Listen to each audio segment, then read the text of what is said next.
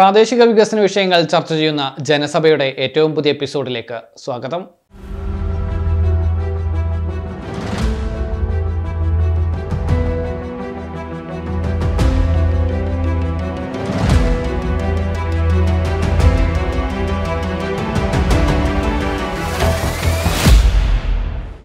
കോഴിക്കോട് കോർപ്പറേഷനിൽ തീരമേഖല ഉൾപ്പെടുന്ന ഡിവിഷനാണ് ബേപ്പൂർ.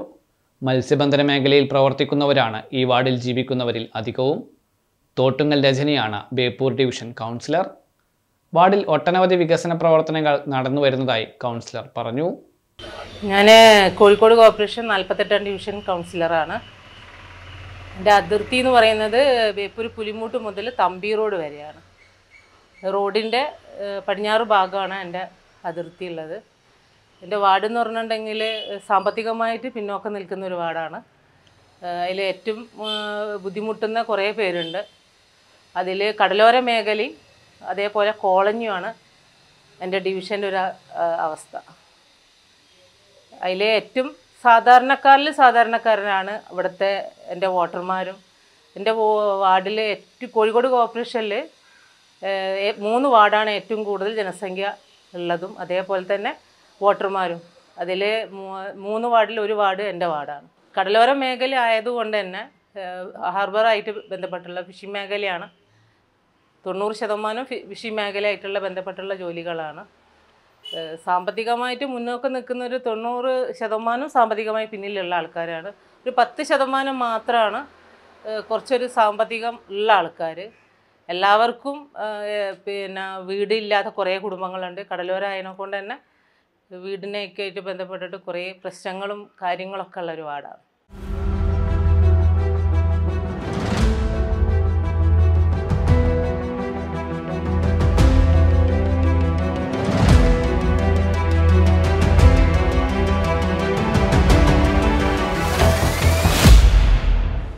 കഴിഞ്ഞ പദ്ധതിയിൽ 15ഓളം റോഡുകളുടെ പ്രവൃത്തി ആരംഭിച്ചിട്ടുണ്ട്. നിരവധി റോഡുകളുടെ പ്രവൃത്തി പൂർത്തിയാക്കി കഴിഞ്ഞു. നമ്മളെ വാർഡിനകത്ത് ആദ്യം കോവിഡായിട്ട് ബന്ധപ്പെട്ടിട്ട് ഫസ്റ്റത്തെ കൊല്ലം നമുക്ക് സാമ്പത്തികം കുറച്ചാണ് കിട്ടിയത്. 25 ലക്ഷമാണ് നമുക്ക് ആകെ നമ്മളെ വാർഡിലേക്ക് ഫണ്ട് കിട്ടിയത്. അതിനെക്കൊണ്ട് 2 റോഡ് മാത്രമാണ് അന്ന് ചെയ്യാൻ കഴിഞ്ഞത്. കഴിഞ്ഞ പദ്ധതിയിൽ നമ്മൾ കുറേ റോഡുകൾ ഒരു 10-15ഓളം റോഡുകളുടെ പണി തുടങ്ങിയിട്ടുണ്ട്.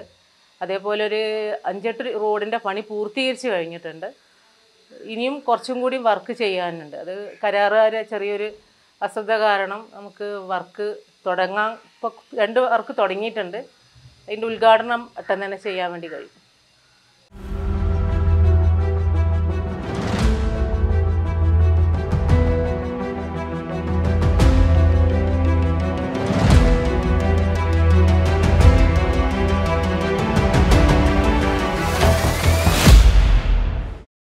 കോവിഡ് കാലത്ത് ശക്തമായ രീതിയിൽ ഇടപെട്ടതായി കൗൺസിലർ അറിയിച്ചു. വാർഡിനകത്തെ ഹെൽത്ത് സബ് സെന്റർ പ്രവർത്തിപ്പിക്കാനാവശ്യമായ നടപടി സ്വീകരിക്കുമെന്നും കൗൺസിലർ വ്യക്തമാക്കി. കോവിഡ് കാലത്ത് നമ്മൾ RRT പ്രവർത്തനം എന്താ പറയുക, നമ്മളെ അറിയാലോ. അപ്പോൾ കടലോര മേഖലയും അതേപോലെ തന്നെ കോളനി ആയതുകൊണ്ട് തന്നെ RRTക്കാരെ നല്ല സഹായമാണ് ഉണ്ടായത്. RRTക്കാർ അതേപോലെ തന്നെ ആശമാർ, അംഗൻവാടിക്കാർ, കുടുംബശ്രീ ഇവരൊക്കെ നല്ല പ്രവർത്തനം കാഴ്ചവെച്ചതിനെ കൊണ്ടാണ് നമുക്ക് ഈ വാർഡ് പിടിച്ചു നിൽക്കാൻ വേണ്ടി കഴിഞ്ഞത്. അതേപോലെ തന്നെ ഇവർക്ക് വേണ്ട ഭക്ഷണങ്ങളും മരുന്നും എല്ലാം RRT പ്രവർത്തകരുടെ ഭാഗത്തുനിന്നും എല്ലാവരുടെ ഭാഗത്തുനിന്നും നല്ല സഹായം കൊണ്ടാണ് വലിയൊരു പ്രശ്നമുള്ള വാർഡായിരുന്നു. ആദ്യം തന്നെ കോവിഡ് മാറാടും ബേപ്പൂരും എന്നുള്ള നിലയിൽ എൻ്റെ ഡിവിഷനിലാണ് ഫസ്റ്റ് തന്നെ ഒരു കുട്ടിക്ക് ബോട്ട് പോയതിൻ്റെ ഒരു കുട്ടിക്ക് തോണി പോകുന്നൊരു കുട്ടിക്ക് ഉണ്ടായത്. വാർഡിൽ ഒരു സബ് സെൻ്റർ ഉണ്ട്, ഇരട്ടച്ചിറ കോളനിയിലാണ്. അത് കുറച്ച് കാലമായിട്ട് ഇപ്പം പ്രവർത്തിക്കാറില്ല. കാരണം എന്താ വെച്ചാൽ അത് കുറേ പഴക്കമുള്ളൊരു കെട്ടിടമാണ്. അതിനിപ്പം നമ്മൾ ഒരു കോർപ്പറേഷൻ്റെ ഒരു 40 ലക്ഷം എങ്ങാനും വെച്ചിട്ടുണ്ട്. അതിൻ്റെ എസ്റ്റിമേറ്റും കാര്യങ്ങളൊക്കെ തയ്യാറായി. നമ്മൾ അതിൻ്റെ പണി ഏകദേശം ടെൻഡർ സ്റ്റേജിൽ എത്തിയിട്ടുണ്ട്. അതിൻ്റെ പണി പൂർത്തീകരിച്ച് കഴിഞ്ഞിട്ടുണ്ടെങ്കിൽ അവിടെ തന്നെ ഒരു സിസ്റ്റർ എല്ലാ ആദ്യഘട്ടങ്ങളിലൊക്കെ അവിടെ സിസ്റ്റർ ഉണ്ടാവുമായിരുന്നു. താമസിച്ചിട്ട് ഉള്ള ആൾക്കാരനാണ് താമസിക്കാൻ വേണ്ടിയിട്ടുള്ള സൗകര്യത്തോട് കൂടിയിട്ടുള്ള ഒരു സബ് സെൻ്റർ അവിടെ അടുത്ത് തന്നെ 1 വർഷം കൊണ്ട് തന്നെ പൂർത്തീകരിക്കാൻ വേണ്ടി കഴിയും.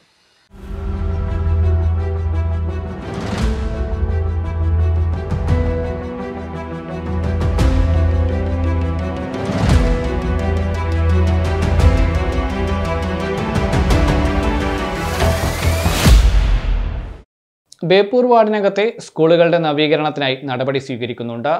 14 അംഗനവാടികളാണ് ഡിവിഷനിലുള്ളത്. ഇതിൽ ഒരു അംഗനവാടിക്ക് സ്വന്തം കെട്ടിടമില്ല എന്ന പരിമിതിയുണ്ട്. എൻ്റെ വാർഡിൽ 2 GLP സൗത്ത് GLP വെസ്റ്റ് ആണ് ഉള്ളത്. അവിടുത്തെ ഒരു GLP വെസ്റ്റിൽ ഇപ്പം നമ്മൾ എല്ലാ പണിയും അവിടെ ചുറ്റുമതിലിൻ്റെ പണി ഇപ്പം നടന്നുകൊണ്ടിരിക്കുന്നുണ്ട്. ഇപ്പോൾ പോയിട്ടുണ്ടെങ്കിൽ കാണാം, ചുറ്റുമതിലിൻ്റെ പണി 25 ലക്ഷം കോർപ്പറേഷൻ്റെ ഫണ്ട് ഉപയോഗിച്ചിട്ടാണ് ചുറ്റുമതിലിൻ്റെ പണി വർക്ക് ഇരിക്കുന്നത്. അതേപോലെ തന്നെ നമ്മൾ ഈ പ്രാവശ്യത്തെ പദ്ധതിയിൽ പിന്നെ ഒരു പാർക്ക്, കുട്ടികൾക്കൊരു പാർക്ക് വെച്ചിട്ടുണ്ട്. അത് ഏകദേശം നമുക്ക് ഈ ഒരു സാമ്പത്തിക വർഷം നമുക്ക് നടപ്പിലാക്കാൻ വേണ്ടി കഴിയും. അതേപോലെ തന്നെ പിന്നെ അവിടെ നമ്മളെ MLA ഫണ്ട് ഉപയോഗിച്ചിട്ട് 1.25 കോടി ഒരു കടലോര മേഖല തന്നെ ആയതിനെ കൊണ്ട് നമുക്ക് ഏറ്റവും സാധാരണക്കാരായിട്ടുള്ള ആൾക്കാരാണല്ലോ. അപ്പോൾ ഒരു ഓഡിറ്റോറിയം എന്ന നിലയിൽ ഒരു 1.25 കോടി ഉപയോഗിച്ചിട്ട് ഒരു ഓഡിറ്റോറിയത്തിൻ്റെ എല്ലാ പ്രവർത്തനം നമ്മൾ ടെൻഡറായി കഴിഞ്ഞിട്ടുണ്ട്. അതിൻ്റെ പണി ഏകദേശം ഇപ്പോൾ തുടങ്ങാൻ വേണ്ടിയിട്ട് പോവുകയാണ്. അതേപോലെ വെസ്റ്റ് സ്കൂളിൽ ചുറ്റുമതിലിൻ്റെ പണിയുണ്ട്. അതോടൊപ്പം തന്നെ ഇപ്പോൾ നിലവിലുള്ള പുതിയ കെട്ടിടത്തിൻ്റെ മേലേക്ക് ഒരു 4 ക്ലാസ് റൂമും കൂടി എടുക്കാൻ വേണ്ടിയിട്ട് നമുക്ക് MLA ഫണ്ട് അനുവദിച്ചിട്ടുണ്ട്. അതേപോലെ അവിടുത്തെ ചുറ്റുമതിലും അതേപോലെ തന്നെ അവിടെ ഒരു പാർക്കും, കുട്ടികൾക്കൊരു ചെറിയൊരു പാർക്കും കൂടി നമ്മൾ ഈ പ്രാവശ്യത്തെ ഫണ്ടിൽ ഉപയോഗിച്ചിട്ടുണ്ട്. അംഗനവാടി എനിക്ക് 14 അംഗനവാടികളാണുള്ളത്.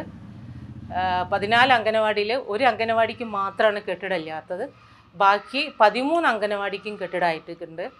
അതിൻ്റെ പഴയ പഞ്ചായത്തായിരിക്കുമ്പോൾ ഞാൻ പഞ്ചായത്ത് മെമ്പർ ആയിരിക്കുമ്പോഴാണ് അന്ന് പിന്നെ കുറേ അംഗനവാടീൻ്റെ പണി പൂർത്തീകരിച്ചതാണ്. അത് വീണ്ടും ഇതാക്കാൻ വേണ്ടിയിട്ട് ഇപ്പോൾ നമ്മൾ ഈ സാമ്പത്തിക വർഷത്തിൽ 2 അംഗനവാടിക്കും കൂടി പിന്നെ ഫണ്ട് അനുവദിച്ചിട്ടുണ്ട്. ബാക്കി 13 അംഗനവാടി നല്ല രീതിയിൽ പ്രവർത്തിക്കുന്ന അംഗനവാടി ടീച്ചർമാരാണ്. പിന്നെ അവരെ പിന്നെ അതിൻ്റെ ഒപ്പം മെയിൻ്റനൻസ് വർക്കിനും നമ്മൾ ഫണ്ട് വകയിരുത്തിയിട്ടുണ്ട് കോർപ്പറേഷൻ.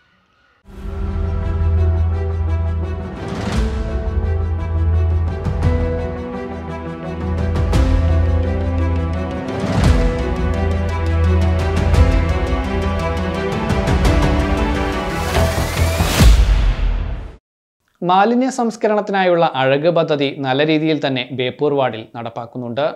600ഓളം ബയോബിന്നുകൾ നൽകി തുടങ്ങിയിട്ടുണ്ട്. ഹരിതകർമ്മസേന സജീവമായി പ്രവർത്തിക്കുന്നു. അഴക് പദ്ധതി എന്ന് പറയുമ്പോൾ നമുക്ക് തന്നെ അറിയാം, കടലോര മേഖല ആയതുകൊണ്ട് ആദ്യമൊക്കെ വലിയൊരു പ്രയാസം അനുഭവിച്ചിട്ടുണ്ട്. ഈ കടലിലേക്ക് കൊണ്ട് നമ്മളെ ജനങ്ങൾ പുറത്തുനിന്ന് രാവിലെ നടക്കാൻ വരുന്ന ആൾക്കാർ പോലും കടലിൽ കൊണ്ടുപോയി തള്ളുന്ന ഒരു സ്ഥിതിയായിരുന്നു ആദ്യഘട്ടത്തിലുണ്ടായത്. ഇപ്പോൾ അതിന് കുറേ മാറ്റം ഈ അഴക് പദ്ധതിയായിട്ട് ബന്ധപ്പെട്ടിട്ട് പിന്നെ നമുക്ക് നടപ്പിലാക്കാൻ വേണ്ടി കഴിയുന്നുണ്ട്. ഒരു 1000ഓളം നമ്മൾ പിന്നെ ബയോബിന്ന് കൊടുക്കാൻ വേണ്ടിയിട്ട് ഫസ്റ്റ് ഘട്ടം എന്നുള്ള നിലയിൽ 600 എണ്ണം നമ്മൾ ഇപ്പം സപ്ലൈ ചെയ്യാൻ വേണ്ടി തുടങ്ങിക്കഴിഞ്ഞ് ജീബിനും പിന്നെ ബൊക്കാഷി ബക്കറ്റൊക്കെ. റിംഗ് കമ്പോസ്റ്റിൻ്റെത് നമ്മൾ ഏറ്റവും കൂടുതൽ എൻ്റെ ഡിവിഷനിൽ റിംഗ് കമ്പോസ്റ്റിനാണ് അപേക്ഷകർ വന്നത്. അതിൻ്റെ തുടങ്ങാൻ പോകുന്നുള്ളൂ. അത് വീടുകളിൽ എത്തിച്ച് കഴിഞ്ഞിട്ടില്ല. അത് 2ാം ഘട്ടം എന്നുള്ള നിലയിൽ ഒരു 390 അപേക്ഷ വന്നിട്ടുണ്ട്. അതും നമ്മൾ ഈ കാലയളവിൽ തന്നെ നടപ്പിലാക്കാൻ വേണ്ടി നമുക്ക് കഴിയും. അതോടൊപ്പം തന്നെ ഒരു 3000 വീടുണ്ട് എൻ്റെ ഡിവിഷനിൽ. ആ വീടുകളിൽ എന്ന് പറയുമ്പോൾ അവിടുത്തെ പ്ലാസ്റ്റിക് മാലിന്യം കൊടുക്കാൻ വലിയൊരു പ്രയാസം അവിടുത്തെ ജനങ്ങൾ കടലോര മേഖലയും കോളനിയൊക്കെ ആകുമ്പോൾ ഉണ്ടാവുന്ന കുറേ പ്രശ്നങ്ങൾ ഉണ്ടാവുമല്ലോ. പക്ഷെ അതിൻ്റെ അന്നൊക്കെ ഒരു മാറ്റം എന്ന നിലയിൽ നമുക്ക് ചെയ്യാൻ വേണ്ടി കഴിയുന്നുണ്ട്. ഇപ്പം 90% ആൾക്കാർ പിന്നെ പ്ലാസ്റ്റിക് മാലിന്യം കൊടുക്കാൻ വേണ്ടി തയ്യാറായിട്ടുണ്ട്. അതുതന്നെ ഒരു വാർഡിനെ വെച്ച് നോക്കുമ്പോൾ അത് വലിയൊരു മാറ്റമായിട്ടാണ് ഞാൻ കാണുന്നത്.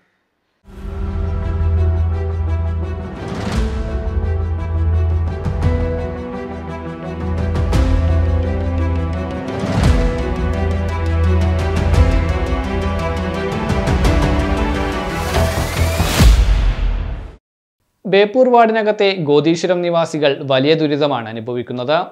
കടൽക്ഷോഭം രൂക്ഷമാകുമ്പോൾ വീടുകൾക്കകത്ത് വരെ വെള്ളമെത്തുന്ന സാഹചര്യമുണ്ട്.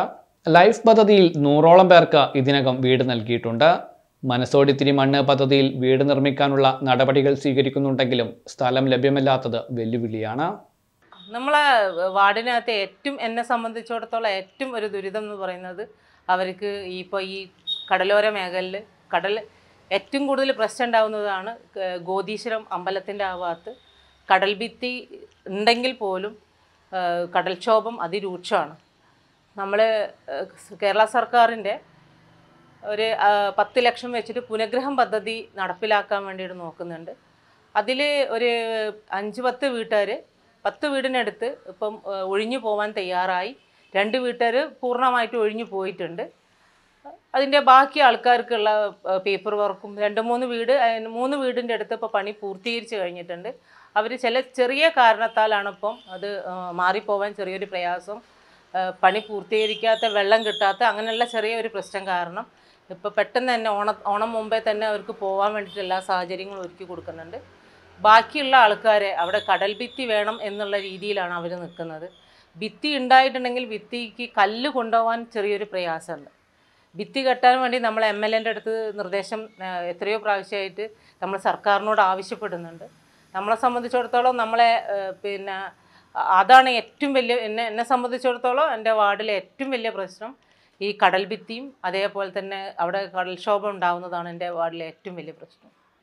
നമ്മളെ ലൈഫ് പദ്ധതിയിൽ കുറേ ഇപ്പം കടലോരായതിനെ കൊണ്ട് തന്നെ നമുക്ക് 90% നമുക്ക് കടൽക്ഷോഭം അതേപോലെ തന്നെ കടൽ തൊട്ടടുത്തുള്ളതിനെ കൊണ്ട് അവർക്ക് നമ്പർ കിട്ടാനും പ്ലാൻ കിട്ടാനും വലിയൊരു പ്രയാസമാണ്.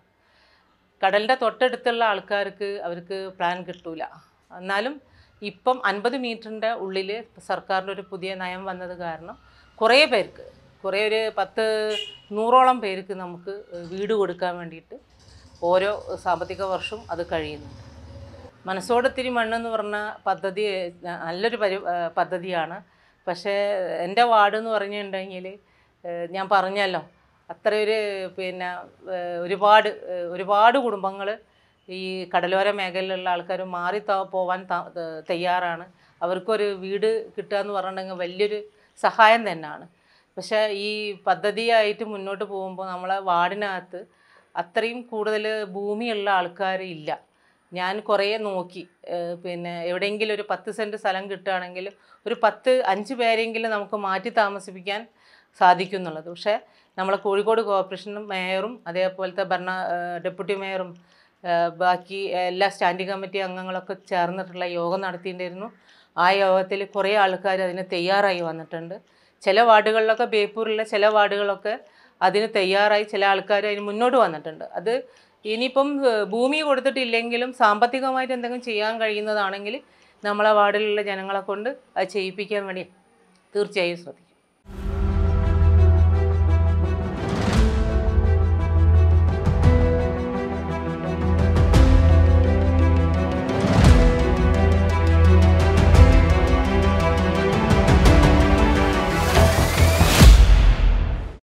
28 തൊഴിലുറപ്പ് തൊഴിലാളികളാണ് ബേപ്പൂർ വാർഡിലുള്ളത്.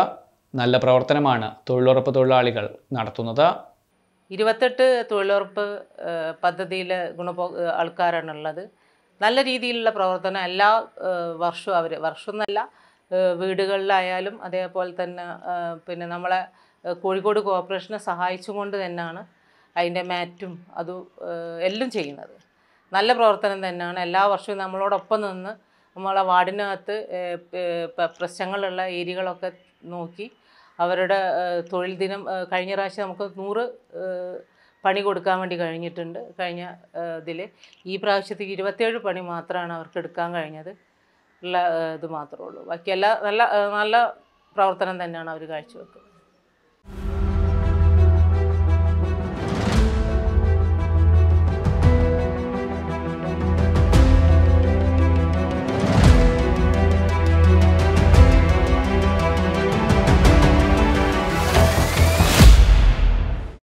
വെള്ളക്കെട്ട് പരിഹരിക്കാൻ തോടുകളുടെ നവീകരണ പ്രവർത്തനം ബേപ്പൂർ ഡിവിഷനിൽ നടക്കുന്നുണ്ട്.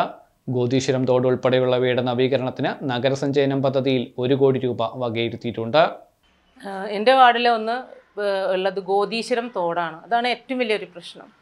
അതിനൊരു ശാശ്വത പരിഹാരം എന്നുള്ള നിലയിൽ 1 കിലോമീറ്ററോളം നീളത്തിലാണ് ആ തോട് സ്ഥിതി ചെയ്യുന്നത്. അതിൻ്റെ 10-12 ഫൂട്ട് വീതിയിലുള്ള വലിയൊരു തോട് തന്നെയാണ്. ആ തോടിന് ഇപ്പോൾ നഗരസഞ്ചയനം പദ്ധതിയിൽ വെച്ചിട്ട് 1 കോടി രൂപ നമ്മൾ കോഴിക്കോട് കോർപ്പറേഷൻ വകയിരുത്തിയിട്ടുണ്ട്. അത് ഈ സാമ്പത്തിക വർഷത്തിൽ നമുക്ക് ചെയ്യാൻ കഴിയുമെന്നാണ് എൻ്റെ വിശ്വാസം. അത് കാരണം ആ ഒരു തോട് കാരണമാണ് നമ്മൾ ഈ വീടിൻ്റെ തൊട്ടടുത്തുള്ള വീടുകളിലേക്ക് ഉപ്പുവെള്ളം കയറി, പിന്നെ ആ വീടുകളിലെ ടോയ്ലറ്റും അതേപോലെ തന്നെ അടുക്കളയിലൊക്കെ ഉപ്പുവെള്ളം കയറി ഏറെ ദുരിതത്തിലായിട്ടുണ്ട്. ഇപ്പോൾ 2-3 പ്രാവശ്യം, കുറേ പ്രാവശ്യങ്ങളായി, പക്ഷേ കഴിഞ്ഞ പ്രാവശ്യം അത് വല്ലാത്തൊരു അവസ്ഥയായിരുന്നു. ഈ പ്രാവശ്യത്തിൻ്റെ എന്തായാലും നമ്മൾ തോടൊക്കെ ക്ലീൻ ചെയ്ത് ഈ സാമ്പത്തിക വർഷത്തിൽ കോടൊക്കെ ക്ലീൻ ചെയ്തിട്ടുണ്ട്. അതുകൊണ്ട് തന്നെ ചെറിയൊരു മാറ്റം ഈ പ്രാവശ്യത്തിൽ ഉണ്ടായിട്ടുണ്ട്. 1 കോടി രൂപയാണ് വകയിരുത്തിയത്.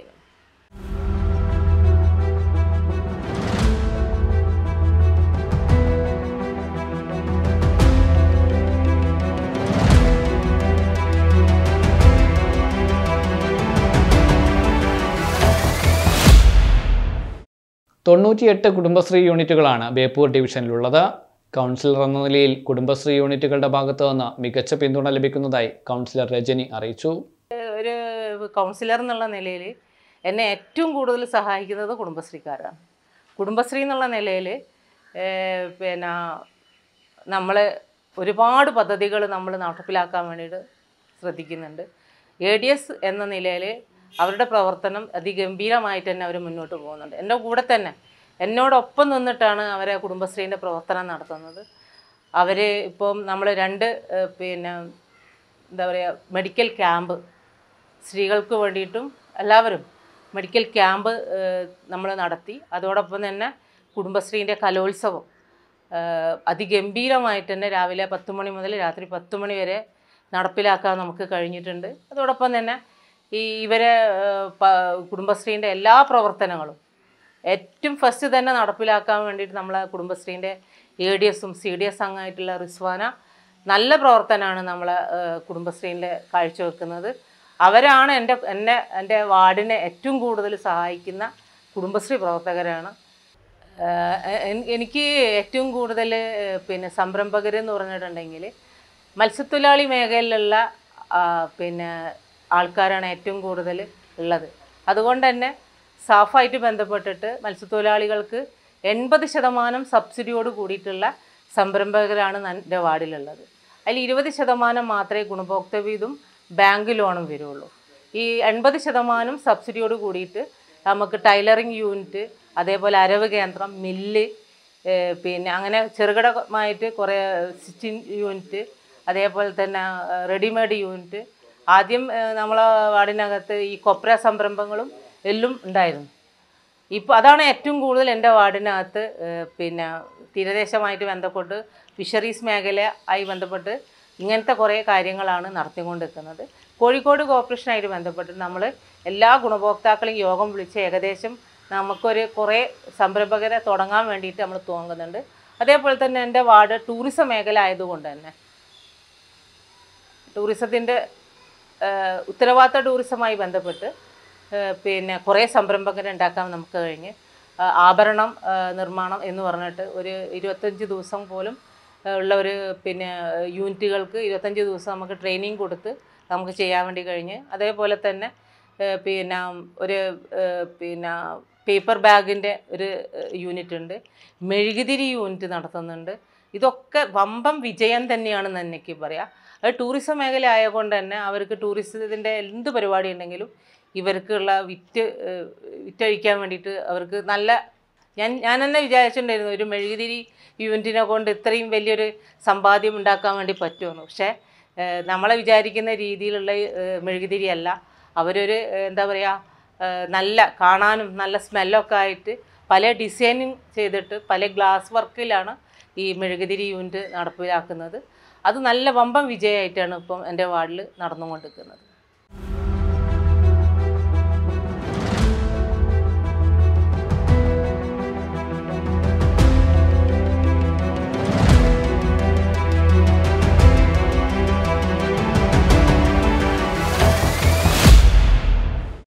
ടൂറിസം രംഗത്ത് ഏറെ സാധ്യതയുള്ള ഡിവിഷനാണ് ബേപ്പൂർ. പുലിമുട്ടും ബേപ്പൂർ ഫെസ്റ്റുമെല്ലാം മികച്ച സാധ്യതകളാണ് നൽകുന്നത്. ടൂറിസം ആയിട്ട് ബന്ധപ്പെട്ടിട്ട് പറയുമ്പോൾ ഏറെ സന്തോഷമുണ്ട്. എൻ്റെ വാർഡിലാണ് ടൂറിസം മേഖല.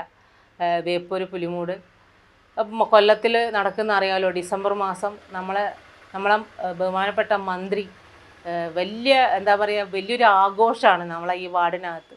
ഒരുപാട് പേർക്ക് ഈ ഒരു ടൂറിസം അന്താരാഷ്ട്ര നിലവാരത്തിലേക്ക് വന്ന നമ്മളെ ഈ ബേപ്പൂർ പുലിമൂട് ഒരുപാട് പേർക്ക്, ഒരു സ്ത്രീകളെ സംബന്ധിച്ചിടത്തായാലും പുരുഷന്മാരെ സംബന്ധിച്ചിടത്തായാലും ഈ 7 ദിവസം നടക്കുന്ന ഈ വലിയൊരു മേളയിൽ ഇവർക്ക് ഒരാൾക്ക് തന്നെ എത്രയോ ലാഭത്തിലാണ് ഒരു കച്ചവടങ്ങൾ നടക്കുന്നത്. അവിടെയുള്ള ഫുഡ് ഫെസ്റ്റിവൽ ആയാലും അതേപോലെ തന്നെ ചെറുകിട വ്യവസായങ്ങളൊക്കെ ആയിട്ടുണ്ടെങ്കിലും ബേപ്പൂരിനെ സംബന്ധിച്ചിടത്തോളം നമ്മളെ ബേപ്പൂർ ഫെസ്റ്റ് എന്ന് പറഞ്ഞിട്ടുണ്ടെങ്കിൽ അതൊരു ആഘോഷമാണ്. ഞങ്ങളെ സംബന്ധിച്ചിടത്തോളം കൗൺസിലർ എന്നുള്ള നിലയിൽ ഒരു 10 ദിവസം അതിൻ്റെ പിന്നാലെ ഒരു എന്താ പറയുക നമ്മളെ വീട്ടിൽ ഒരു വലിയൊരു ആഘോഷം നടക്കുന്നതിന് അപ്പുറമായിട്ട് നമ്മളെ ടൂറിസം അവിടെ വളർന്നുകൊണ്ടിരിക്കുകയാണ്. ആ ടൂറിസവുമായിട്ട് ബന്ധപ്പെട്ട് പറയുമ്പോൾ കച്ചവടങ്ങളായാലും അല്ലാതെ തന്നെ ആ ഭാഗത്ത് ഇപ്പം നിങ്ങൾക്ക് തന്നെ പോയി നോക്കിയാൽ കാണാൻ പറ്റും. ഒരുപാട് കാര്യങ്ങൾ നമുക്ക് ആ ഭാഗത്ത് ഇപ്പം നടത്തിക്കൊണ്ടിരിക്കുകയാണ്. ഫസ്റ്റ് ഘട്ടം എന്നുള്ള നിലയിൽ ഇപ്പം വർക്ക് തുടങ്ങിക്കൊണ്ടിരിക്കുന്നുണ്ട്. അവിടെയുള്ള കച്ചവടക്കാരെ മൊത്തം പുനരധിവസിപ്പിക്കാനുള്ള പണി ഈ അടുത്ത സാമ്പത്തിക വർഷത്തിൽ നമ്മൾ നടത്തും എന്ന് മന്ത്രി നമ്മളോട് ഉറപ്പ് വന്നിട്ടുണ്ട്. അതേപോലെ തന്നെ അവിടെ ആ മേഖല ആകെ മാറും. മേഖല എന്ന് പറഞ്ഞിട്ടുണ്ടെങ്കിൽ ബേപ്പൂർ റോഡിൻ്റെ വികസനം, ബേപ്പൂർ പുലിമൂടിൻ്റെ വികസനം, അതേപോലെ തന്നെ OM റോഡിൻ്റെ വികസനമൊക്കെ മാറുമ്പോൾ ബേപ്പൂർ നമ്മളെ വാർഡിനകത്ത് ഏറെ മാറ്റം വരുത്താൻ വേണ്ടിയിട്ട് നമ്മളെ ബഹുമാനപ്പെട്ട മന്ത്രി ഞങ്ങളെ സംബന്ധിച്ചിടത്തോളം അതാണ് ഏറ്റവും വലിയൊരു ഞങ്ങളൊരു സഹായം എന്നുള്ളത് തന്നെ പറയാം.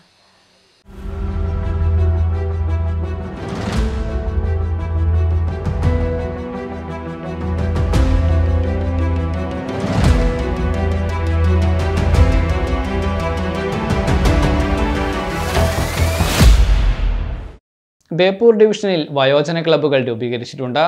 വയോമിത്രം പദ്ധതിയും സജീവമായി മുന്നോട്ട് പോകുന്നു. വയോജന ക്ലബ്ബ് നമ്മൾ രൂപീകരിച്ചിട്ടുണ്ട്. അതിപ്പം പിന്നെ ഒരു 58 ഒരു അംഗൻവാടീൻ്റെ കീഴിലാണ് വയോജന ക്ലബ്ബുകൾ നമ്മൾ രൂപീകരിക്കുന്നത്. അതിൽ വയോജന ക്ലബ്ബ് എന്നുള്ള നിലയിൽ പ്രായമുള്ള ആൾക്കാർക്ക് നമ്മൾ മരുന്നും മറ്റു കാര്യങ്ങളൊക്കെ നമ്മൾ നടത്താൻ വേണ്ടിയിട്ട് എല്ലാ മാസവും വയോജന ക്ലബ്ബിലുള്ള ആൾക്കാർക്കുള്ള മരുന്നുകളും കാര്യങ്ങളൊക്കെ നമ്മൾ കൊടുക്കുന്നുണ്ട്.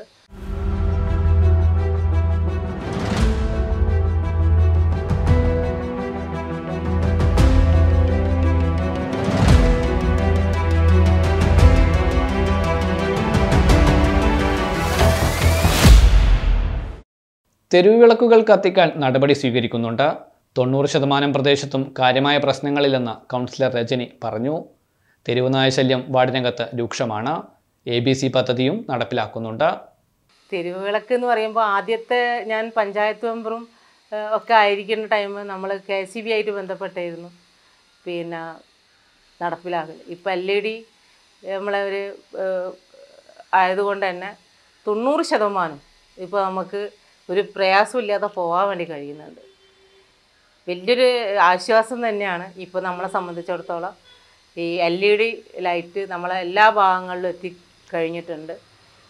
ഒരു 24 മണിക്കൂറിൻ്റെ ഉള്ളിൽ അവർ പറഞ്ഞിട്ടുണ്ടെങ്കിൽ വേഗം എത്താൻ ശ്രമിക്കാറുണ്ട്. പഞ്ചായത്ത് മെമ്പർ ആകുമ്പോൾ വലിയൊരു പ്രയാസം തന്നെയാണ്. ഞാൻ പഞ്ചായത്തിലും കോർപ്പറേഷനും ഉണ്ടായ ഒരു ആളെന്നുള്ള നിലയിൽ അതിൻ്റെ നല്ലൊരു വ്യത്യാസം തന്നെ നമുക്ക് കാണാൻ വേണ്ടി കഴിയുന്നുണ്ട്. തെരുവുനായ ശല്യം എന്ന് പറഞ്ഞിട്ടുണ്ടെങ്കിൽ നിങ്ങൾക്ക് തന്നെ അറിയാം, കേന്ദ്ര സർക്കാരിൻ്റെ ഒരു നയം ഉള്ളത് കൊണ്ട് തന്നെ നമുക്ക് തെരുവുനായകളെ പിടിക്കാൻ വേണ്ടിയിട്ടുള്ള ഒരു പ്രയാസം ഇപ്പം തന്നെ അറിയാലോ. അത് ഇപ്പോൾ വാർഡിനകത്ത് ഒരുപാട് നായശല്യം കാരണമാണ് ഏറ്റവും ഇപ്പോഴും വിളിച്ച് പറയാറുള്ളത് നായശല്യം തന്നെയാണ്. അതിൻ്റെ അകത്തുനിന്നൊരു മാറ്റം എന്നുള്ള നിലയിൽ നമ്മൾ പിന്നെ നമ്മളെ കണ്ണാട്ടിക്കുളമല്ല ഉള്ളത് പിന്നെ വന്ധീകരണമാണ്. ആ വന്ധീകരണത്തിൻ്റെ പിന്നെ പ്രോസസ്സിങ് നടന്നുകൊണ്ട് നിൽക്കുന്നുണ്ട്. വാർഡിൽ വന്ന് നായകളെ പിടിച്ചു കൊണ്ടുപോകുന്നുണ്ട്. അത് ഏകദേശം പിന്നെ കുറേ നായക്ക് വന്ധീകരണം നടത്താൻ വേണ്ടിയിട്ട് നമുക്ക് കഴിഞ്ഞിട്ടുണ്ട്.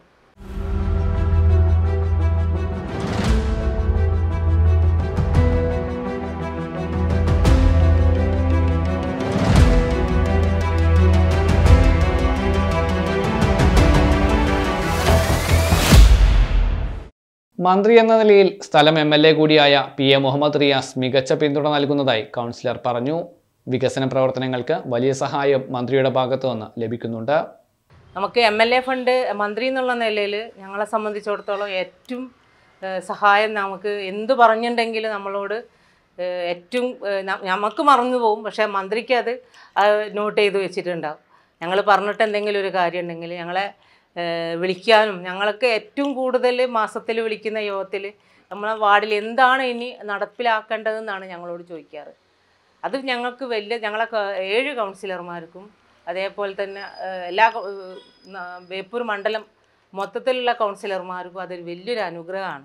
ഇതിനിപ്പോൾ MLA ഫണ്ട് ഉപയോഗിച്ചിട്ട് ഇപ്പോൾ ഒരു 25 ലക്ഷത്തിൻ്റെ ഒരു വലിയൊരു വർക്ക് നമുക്ക് MLA എന്നുള്ള നിലയിൽ തന്നിട്ടുണ്ട്. അതേപോലെ തന്നെ ഇപ്പോൾ ഒരു 20 ലക്ഷത്തിൻ്റെ ടെൻഡർ ആയിട്ടുണ്ട്, ഒരു ഡ്രെയിനേജിൻ്റെ വർക്ക്. അതേപോലെ തന്നെ ഹാർബർ എഞ്ചിനീയറിംഗ് ആയിട്ട് ബന്ധപ്പെട്ടിട്ട് ഫിഷറീസ് മേഖലയായിട്ട് ബന്ധപ്പെട്ട് തീരദേശ വികസന കോർപ്പറേഷൻ്റെ ഫണ്ട്, അതൊക്കെ ഏറ്റവും എളുപ്പത്തിൽ വാങ്ങിയെടുക്കാൻ വേണ്ടിയിട്ട് മന്ത്രി എന്നുള്ള നിലയിൽ വലിയൊരു സഹായമാണ് ഞങ്ങൾക്ക് ചെയ്തു തരുന്നത്.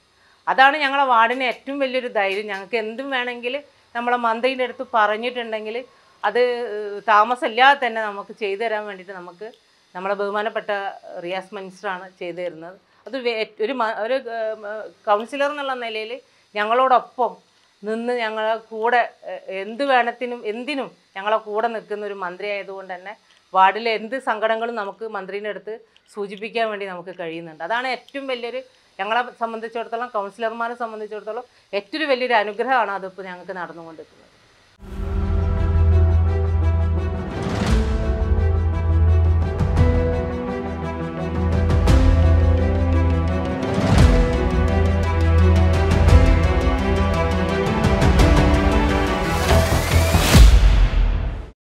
വാർഡിനകത്തെ ജനങ്ങളും റെസിഡൻസ് അസോസിയേഷനുകളും നല്ല പിന്തുണ നൽകുന്നതായി കൗൺസിലർ രജനി പറഞ്ഞു. ജനങ്ങൾക്ക് ഒപ്പം നിന്ന് പ്രവർത്തിക്കുമെന്നും കൗൺസിലർ വ്യക്തമാക്കി. ഒന്ന് ഈ OM റോഡിൻ്റെ വർക്കാണ്. അതിനെ സംബന്ധിച്ചിടത്ത് പറയുകയാണെങ്കിൽ ഇപ്പോൾ ചെറിയൊരു പ്രയാസം അതിൻ്റെ മുകളിൽ ഉണ്ടായിട്ടുണ്ട്. നമ്മൾ കോയവളപ്പ് നടുവട്ടം കയ്യെടുത്തോട് മുതൽ ബേപ്പൂർ പുലിമുട്ട് വരെയായിരുന്നു നമ്മളെ എസ്റ്റിമേറ്റ് പ്രകാരം 5 കോടിയോ 4 കോടി ചില്ലാനാണ് അതിൻ്റെ ഫണ്ട് വെച്ചത്. പക്ഷേ ഈ ഒരു പ്രശ്നം വന്നപ്പം റോഡ് കുറച്ച് ഉയരും എന്ന്, ഒരു ഫൂട്ട് വീതി നീളം ഉയരുന്നു എന്ന് കണ്ടപ്പോൾ അതിൻ്റെ അകത്ത് ചില റെസിഡൻസും ഒക്കെ ആയിട്ട് ബന്ധപ്പെട്ടിട്ട് ചെറിയൊരു പ്രയാസം വന്ന് പറഞ്ഞ്, അതുകൊണ്ടാണ് ഈ റോഡിൻ്റെ ഒരു ശോചനീയാവസ്ഥ ഇപ്പം ഉള്ളത്. എത്രയും പെട്ടെന്ന് തന്നെ നമുക്ക് അത് പൂർത്തീകരിക്കാൻ വേണ്ടിയിട്ട് നമ്മൾ മിനിസ്റ്റർ 2 യോഗം ഇപ്പം അതിന് ഈ മാസത്തിൽ തന്നെ വിളിച്ചു ചേർത്തിട്ടുണ്ടായിരുന്നു. എന്തായാലും പെട്ടെന്ന് തന്നെ അത് പൂർത്തീകരിക്കാൻ വേണ്ടി നമുക്ക് കഴിയും. അതിൻ്റെ പണി നടത്തിക്കൊണ്ടിരിക്കുന്നുണ്ട്. ബാക്കി കുറച്ച് ഇൻ്റർലോക്ക് വിരിക്കാനും അതോടൊപ്പം തന്നെ ബാക്കി വീടുകളിലേക്ക് വെള്ളം കയറുമെന്നുള്ളൊരു പേടി കാരണം നമ്മൾ നിലവിലുള്ള റോഡ് പോലെ തന്നെ ടാറിങ് ചെയ്യാൻ വേണ്ടിയിട്ടാണ് അതിൻ്റെ ഒരു താമസം. ഇപ്പോൾ മഴ ആയതുകൊണ്ട് തന്നെ അതിൻ്റെ ഒരു താമസം ഇപ്പോൾ നേരിടുന്നുണ്ട്. അതെന്തായാലും ഇപ്പോൾ ഒരു 3 മാസത്തിനുള്ളിൽ ടാറിൻ്റെ പണിയും അതേപോലെ തന്നെ മറ്റേതിൻ്റെ ഇൻ്റർലോക്കിൻ്റെ പണിയും പെട്ടെന്ന് തന്നെ തുടരാനാണ് സാധ്യത ഉള്ളത്. എന്നെ സംബന്ധിച്ചിടത്തോളം റെസിഡൻസ് അസോസിയേഷൻ്റെ നല്ല പ്രവർത്തനം തന്നെ നമ്മളെ വാർഡിനകത്ത് നടപ്പിലാവുന്നുണ്ട്. എന്ത് പരിപാടിക്കാണെങ്കിലും അവരെ വിളിച്ചിട്ടുണ്ടെങ്കിൽ അവരെ പ്രാന്തി ഉണ്ടാവലുണ്ട്. എന്നോടൊപ്പം തന്നെ നമ്മളെ കുടുംബശ്രീ പോലെ തന്നെ എൻ്റെ ഈ റെസിഡൻസ് അസോസിയേഷൻ്റെ ഭാരവാഹികളെ യോഗം വിളിച്ചാലും എന്തെങ്കിലും വാർഡിനകത്ത് നടപ്പിലാക്കാനുള്ളതുണ്ടെങ്കിൽ അവർ നടപ്പിലാക്കാൻ വേണ്ടിയിട്ട് എല്ലാ സഹായങ്ങളും റെസിഡൻസ് അസോസിയേഷനും എൻ്റെ കൂടെ തന്നെ ഉണ്ടാവാറുണ്ട്. ജനങ്ങളെ സപ്പോർട്ട് ഇപ്പം ഞാൻ പറഞ്ഞല്ലോ, ഏറ്റവും സാധാരണക്കാരായിട്ടുള്ള ആവശ്യങ്ങൾ കൂടുതലാണ്. മറ്റ് വാർഡിനെ വെച്ച് നോക്കുമ്പം ആവശ്യങ്ങൾ കൂടുതലുള്ള ഒരു വാർഡാണത്. വീടുകളെ എണ്ണം കൂടുതലാണ്. സാമ്പത്തികമായി പിന്നോക്കം നിൽക്കുന്ന ഒരു വാർഡായതുകൊണ്ട് തന്നെ ആവശ്യങ്ങൾ കൂടുതലാണ്. അങ്ങനെ ഒരു പ്രശ്നം നമുക്കുണ്ട്. ഇപ്പോൾ വീടുകൾ ഇപ്പോൾ ഞാൻ ഫസ്റ്റ് പറഞ്ഞല്ലോ, വീടിൻ്റെ ഒരു റിപ്പയർ അല്ലെങ്കിൽ ഒരു പുതിയൊരു വീട് ഉണ്ടാക്കണമെങ്കിൽ കഴിയാത്തൊരു സ്ഥിതി വരും. അപ്പോൾ ഇവർക്ക് നമുക്ക് പ്ലാനായിട്ട് ബന്ധപ്പെട്ടിട്ട് അവർക്ക് കൊടുക്കാൻ കഴിയില്ല. അതേപോലെ ഒരുപാട് പൊട്ടിപ്പൊളിഞ്ഞ വീടുകളുണ്ട്. അതൊന്ന് ഒരു വീട് റിപ്പയർ എന്നുള്ള നിലയിൽ ചെയ്തു കൊടുക്കാൻ നമുക്ക് കോർപ്പറേഷനിൽ നിന്ന് കിട്ടുന്നതിൻ്റെ പരമാവധി ഞാൻ നോക്കുന്നുണ്ട്. എന്നാലും കുറേ പേർക്ക് ഈ വീട് റിപ്പയറിനെങ്കിലും നമുക്ക് ഇവർക്ക് കൊടുക്കാൻ വേണ്ടി കഴിയണം.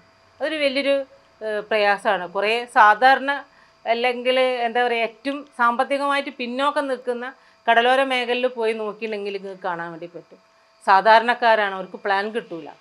അവർക്കൊരു വീട് റിപ്പയറിനെങ്കിൽ നമുക്ക് കൊടുക്കാൻ വേണ്ടിയിട്ട് ഞാൻ കോർപ്പറേഷനോട് അവിടുന്ന് കിട്ടുന്നതിൻ്റെ മാക്സിമം നമുക്ക് കൊടുക്കാൻ പറ്റുന്നുണ്ട്. ഇനിയും കുറേയും കൂടി അത് ചെയ്യണം എന്തായാലും. ഇനി ഉള്ളത് മുതുനിലം വയലിൽ ഒരു തോടുണ്ട്. ആ തോടിന് നമ്മൾ ഫണ്ട് വകയിരുത്താൻ വേണ്ടിയിട്ട് നഗരസഞ്ചയനം പദ്ധതി ഉപയോഗിച്ചിട്ട് നമുക്ക് തോട് വകയിരുത്താൻ വേണ്ടിയിട്ട് നമ്മൾ ഫണ്ട് കോർപ്പറേഷനോട് ആവശ്യപ്പെട്ടിട്ടുണ്ട്. അതേപോലെ തന്നെ നമ്മളെ മിനിസ്റ്റർ അടുത്ത് നമ്മൾ ഇപ്പം ഹാർബർ എഞ്ചിനീയറായിട്ട് ബന്ധപ്പെട്ടിട്ട് പാടത്തുപറമ്പ് പറഞ്ഞിട്ട് 900 മീറ്ററിനടുത്ത് വരുന്നൊരു വലിയൊരു റോഡാണ്. അത് ഒരു 40 വർഷം മുമ്പ് നമ്മൾ ചെയ്യാൻ കഴിഞ്ഞത്. അതൊന്ന് ഇതാക്കാൻ വേണ്ടിയിട്ട് നമ്മൾ ഹാർബർ എഞ്ചിനീയറിങ്ങോടും മന്ത്രിയോടും നിർദ്ദേശം നൽകിയിട്ടുണ്ട്. അതേപോലെ തന്നെ കടലോര മേഖലയിൽ ഒരുപാട് ചെറിയ വഴികളാണുള്ളത്. അത് മുഴുവനും കോർപ്പറേഷനെ കൊണ്ട് നടപ്പിലാക്കാൻ വേണ്ടിയിട്ട് കഴിയില്ല.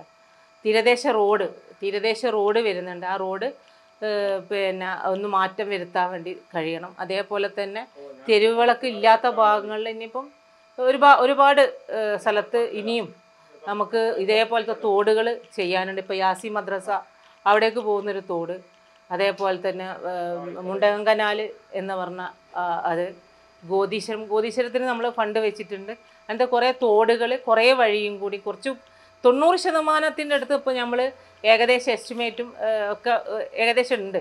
പക്ഷെ എന്നാലും ഇനിയും കുറേയും കൂടി നമുക്ക് ചെയ്ത് തീർക്കാനുണ്ട്. ഒരു 60% ഇപ്പം നമുക്ക് വാർഡിനകത്ത് കുറേ പ്രവൃത്തികൾ പൂർത്തീകരിക്കാൻ കഴിഞ്ഞിട്ടുണ്ട്. ഇനിയും ഉണ്ട് ചെറിയ വഴികൾ. ഇപ്പം അറിയാലോ, കടലോര മേഖല അതിനെക്കൊണ്ട് ഏറ്റവും ചെറിയ വഴികളുണ്ടാവും. അത് പൂർത്തീകരിക്കാനാണ് ഇനി അടുത്ത ശ്രമമുള്ളത്. പിന്നെ വലിയ വർക്കാണ്. അത് നമ്മൾ മന്ത്രീൻ്റെ അടുത്ത് പറഞ്ഞിട്ടുണ്ട്. മിനിസ്റ്റർ ഭാഗത്തുനിന്ന് എല്ലാ സഹായങ്ങളും ഉണ്ടാവും എന്നും പറഞ്ഞിട്ടുണ്ട്.